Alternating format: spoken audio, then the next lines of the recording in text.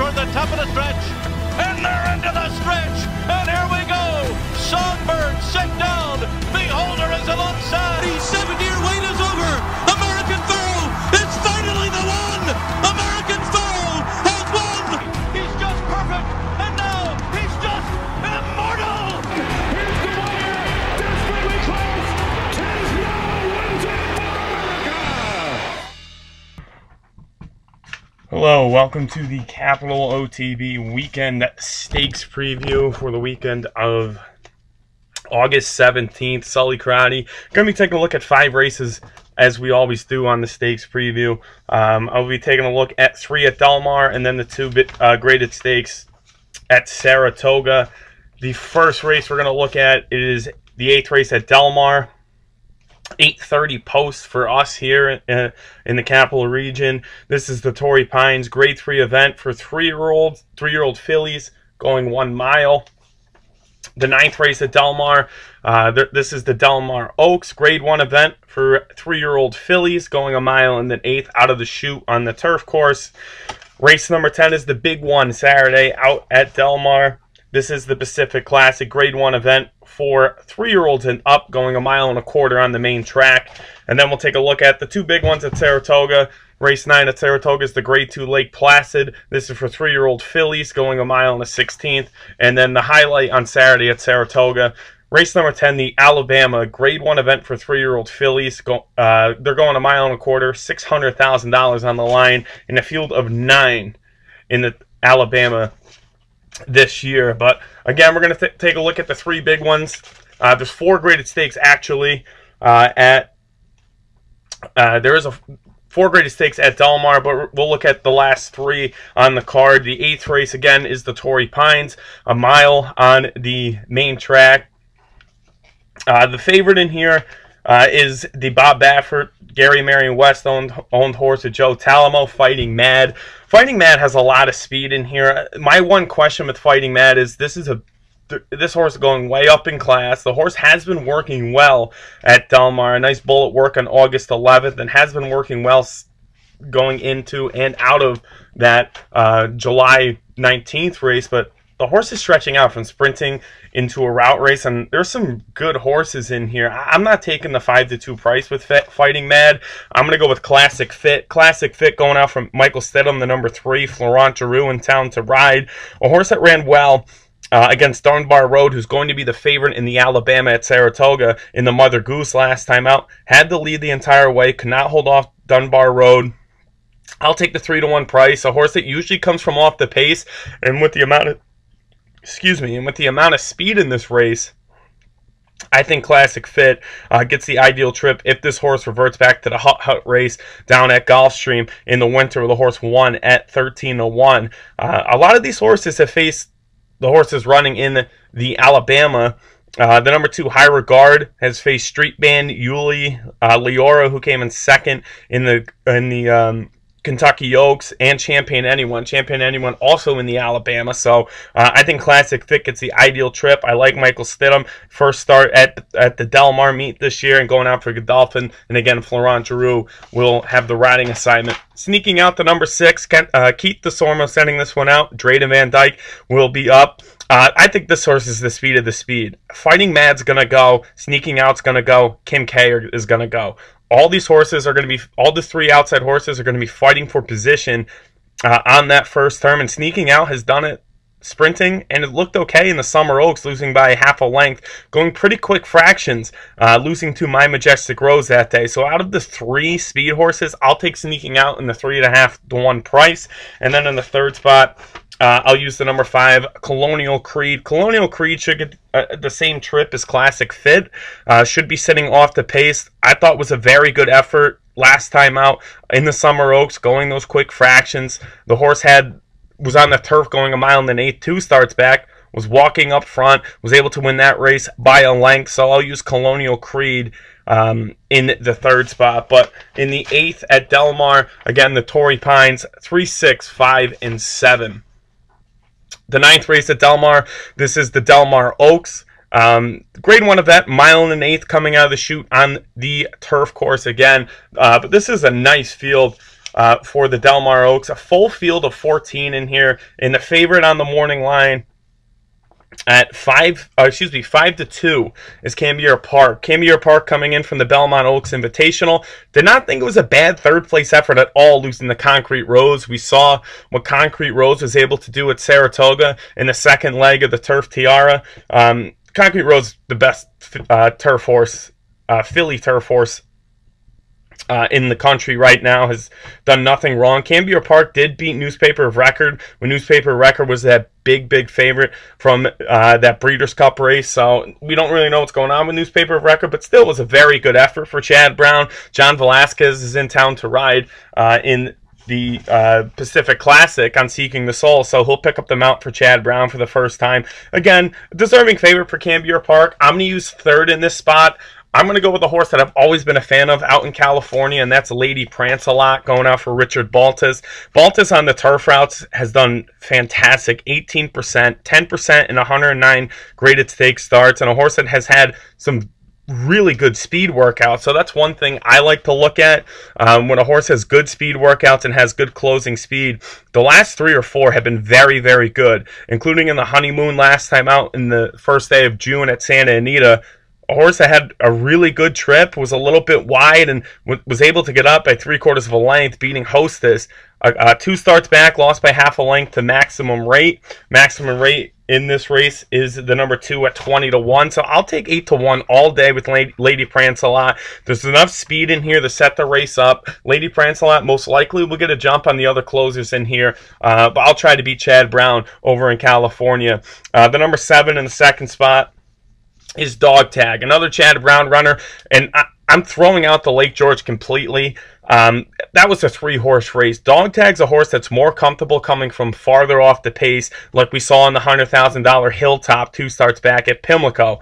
The one question mark is, will the distance be an issue? I think if Dog Tag is farther back off the pace and saving a little bit of energy for that closing kick we saw 2 starts back, Dog Tag at 8-1, I think takes a ton of money. Chad Brown and Drayden Van Dyke teaming up. First start together here in 2019. I didn't think Dog Tag ran bad at Saratoga last year. Picked up a win as a maiden still in PG Johnson. So I'm going to use the 8-1 Dog Tag underneath the 8-1 Lady Prance-A-Lot. And then Cambier Park in the third spot for me. She is the horse to beat in here. Excuse me. Especially if this horse runs like in the Belmont Oaks Invitational. Running an 86 buyer, running a 90 buyer in the Wonder again. Cambier Park is going to be very tough to beat.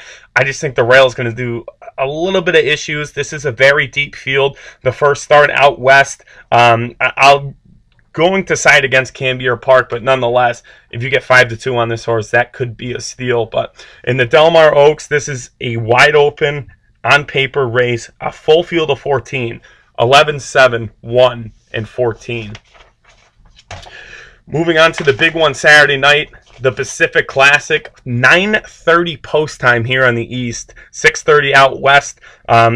This is always a fantastic race, the Pacific Classic. Grade 1 event, a mile and a quarter, $1 million on the line.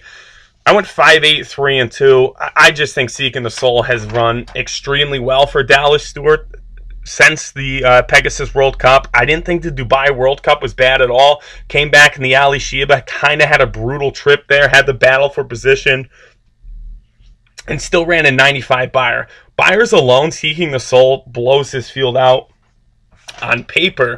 I'm really interested why Dallas Stewart sent Seeking the Soul to Pacific Classic. You would think Seeking the Soul, perhaps the Woodward at Saratoga, but nonetheless is a deserving lukewarm favorite in here. In a repeat of that, Stephen Foster will have Seeking the Soul very tough to beat in here. Again, John Velasquez out west to ride for Dallas Stewart. The number 8 is Campaign. Campaign, Rafael Bejarano, John Sadler. I thought the last 3 or 4 were very good for Campaign. Another horse with a serious closing kick. Looked great going a mile and a half at Delmar.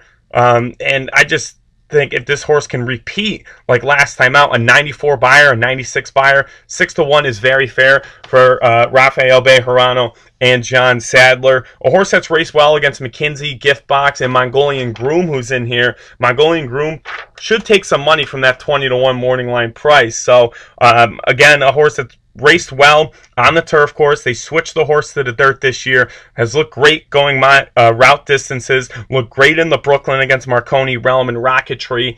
I'm going to use Campaign in the second spot. And then the 3 is Pavel. Pavel's a horse I'm always confused on what I want to do with this one. A horse that has not won since last June in the Stephen Foster.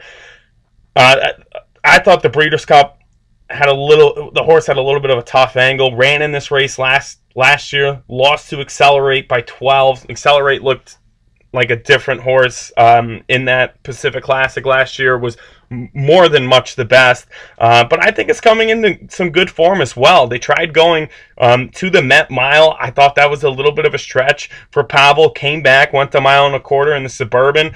I thought it was a very good effort, losing to Catholic Boy and Preservationist. So I think 7-2 is a little short for Pavel, but nonetheless, a horse that can win from on the pace, can come from off the pace, has had experience at the distance and at Delmar. 7-2, I'm not taking on top. I won't take on top, but a horse that nonetheless can be very competitive in these type of spots. And again, another horse, Buyers Alone, fits in nicely with the rest of this group. Quip I'm going to use in my mix as well. I think if Quip gets to the lead, that's where Quip is the most dangerous for Rodolphe Brissett. Florent Giroux will ride. The Oaklawn handicap, 2 starts back, was very, very good. Coming from off the pace in the slop, beating Lone Sailor. Looked great against Seeking the Soul in the Stephen Foster. So if you're all in on Seeking the Soul, Quip ran a huge race in the Stephen Foster last time out, losing by a neck, a career best of 104 Beyer. Quip at 9-2 is one that should not be ignored, with very, very good owning connections, as we know, with China Horse Club and Windstar Farm. But in the Pacific Classic, I went 5-8, 3-2. All right, that's going to take us to our break. When we come back, we'll take a look at the 2 big ones at Saratoga Saturday afternoon. A day at the track isn't complete without a night at the Horseshoe. Great food, hot music, and cold drinks. So why go downtown when all the action's just across from the track? The Horseshoe Inn at the corner of Nelson and Gridley.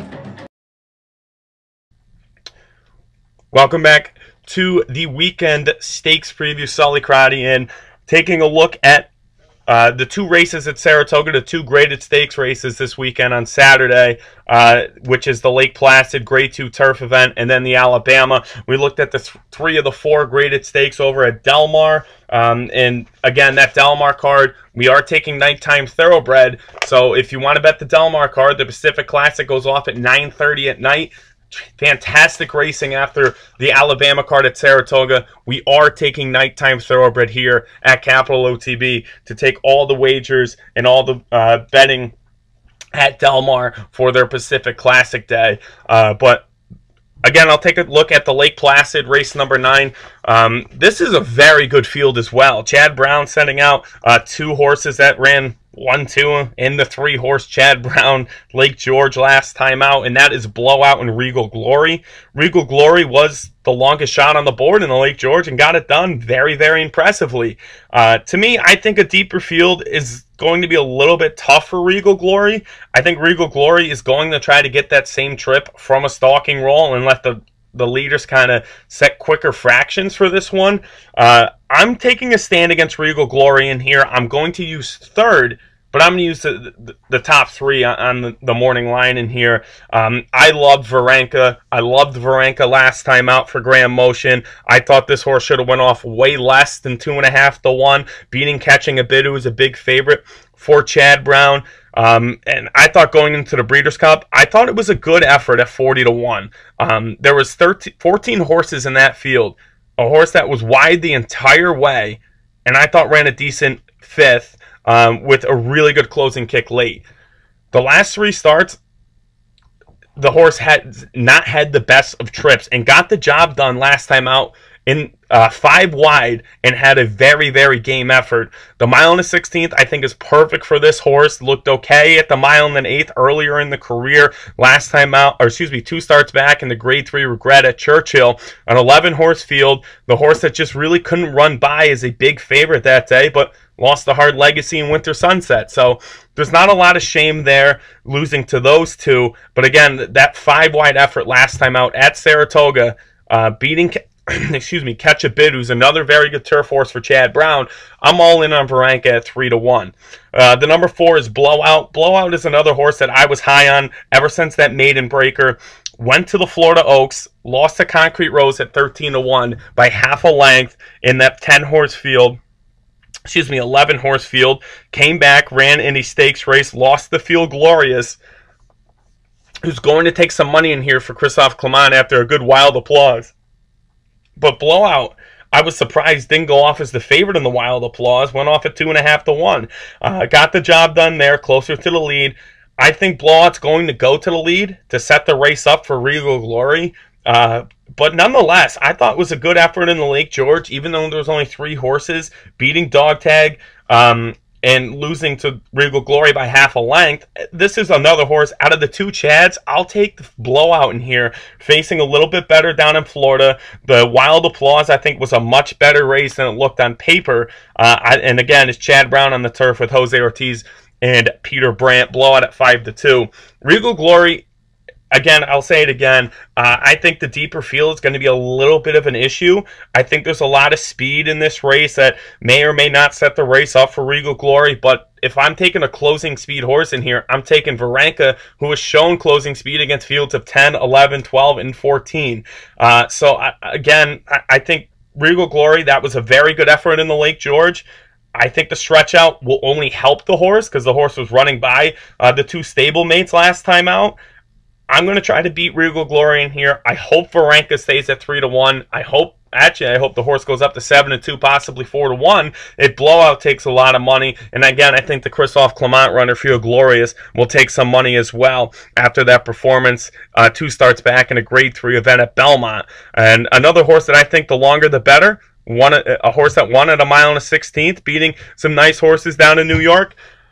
But I'm going to try to beat Regal Glory with Varenka. I just think the last 3 and every start here in 2019 has been very good for Graham Motion. But for me in the Lake Placid, I'm going Varenka over Blowout over Regal Glory. 1, 4, and 5. And then finally, the 10th race at Saratoga this weekend. This is the feature. This is the Alabama. This is for 3-year-old fillies. 1.25 miles on the main track. And a lot of these races, especially the dirt routes at Saratoga, has been speed, speed, speed. I don't think it's going to be that way this year. I like Point of Honor in here, the number 7 for George Weaver. Dunbar Road's a horse that can win from on the pace or off the pace. The Gulfstream Park Oaks 3 starts back for Chad was very, very good. I think if Dunbar Road gets into the Kentucky Oaks and is not an AE, eventually goes off as the favorite in there. So Dunbar Road, deserving favorite for Chad, but I'm trying to beat Chad in all these races today. Point of Humor, a really good closing kick in the Coaching Club American Oaks. Won the Black Eyed Susan very impressively in a nice field of 8, beating Yulee, who's the number 6 in here, who I'm going to use 4th. But again, the Gulfstream Park Oaks, I think that trip was not great at all. But since then, the Black Eyed Susan was very good, and then the Coaching Club American Oaks was very good. I think a repeat of that 91 buyer will have Point of Honor very, very tough to beat in here. George Weaver and Javier teaming up. They're 0-for-3 at Saratoga, but they're 2-for-9 on the racing year. So it's not like they don't team up a lot. I just think this, with the amount of speed in here, Point of Honor has the best trip. But again, it's been speed, speed, speed the last couple of years, especially in these dirt routes. And we've seen it this year at Saratoga. The speed has been killing. I'll try to change that with Point of Honor. And again, a little bit of a buzz horse going in. And it's reflected on the morning line.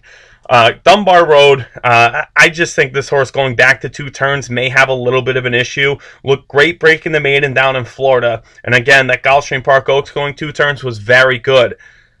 But how good was the rest of the field? I've never been a fan of Cookie Dough. Cookie Dough lost to Jeltrin, who was 40-1. Champion Anyone, even on paper, did not look like a great run in the Coaching Club. I thought was very good. And then the Gulfstream Park, the Kentucky Oaks, I thought was a very good effort from Champion Anyone. But other than that, I didn't think it was a very good Gulfstream Park Oaks field. So I'm trying to beat Dunbar Road. I think the 2 turns may have a little bit of an effect on her in here. So I'll go with the closing speed of Point point of honor. The 2 is Lady Apple, coming in from the Iowa Oaks and winning the Iowa Oaks last time out, beating Yulee by half a length. Another horse that's going to be very forwardly placed in here and should be the controlling speed. Yulee's going to go to the lead. Lady Apple's going to go to the lead. They're probably going to tussle like in the Iowa Derby. So the fractions should be quick. They're not going to run a 48 or a 49, probably around a 47 and change, 46 and change, probably for the half mile. Lady Apple's a horse that's run quick fractions at Oaklawn Park, at Churchill, and has shown game efforts late stretch to get the job done. I just remember the fantasy. It looked like 2 horses were going to go by Lady Apple, and they did go by Lady Apple, and Lady Apple came back and won by a length, beating Emotion, and Brill. So I like Lady Apple in here. I think the speed can be a little bit dangerous. I'm going to use defensively in all my multiples and exotics, but nonetheless, I think the amount of speed with Yulee, Street Band's got a lot of speed with Soapy Doyle coming into town after a good Indiana Oaks win by 3 1/4. And then to the outside, Off Topic has shown a little bit of speed to push the pace. So out of the speed horses in here, I like Lady Apple. The 2 closers in here with Champagne Anyone and Point of Honor. Obviously, I like Point of Honor just a little bit more than the Wilkes Runner, but the Wilkes Runner could be sitting on a big race as well, especially a repeat of the Kentucky Oaks or the Gulfstream Park Oaks. But for me, in the Alabama, 7, 1, 2, and 6. That's going to wrap things up for the weekend stakes preview. Again, we are taking nighttime thoroughbred, so you with the late races over at Delmar, the Pacific Classic goes off at 9:30 at night. We'll be taking nighttime thoroughbred to take all the Pacific Classic bets over at Delmar. But again, next week, it's all Saratoga in the stakes preview. It is Travers week. It is hard to believe that it's already Travers week for our preview next week, and that card is always stacked. Looking forward to that week, and looking forward to an all-day great racing here locally at Saratoga and then out west at Delmar. So good luck at Saratoga. Good luck at Delmar. We'll see you next week for a stakes preview all about Saratoga and the Travers Stakes.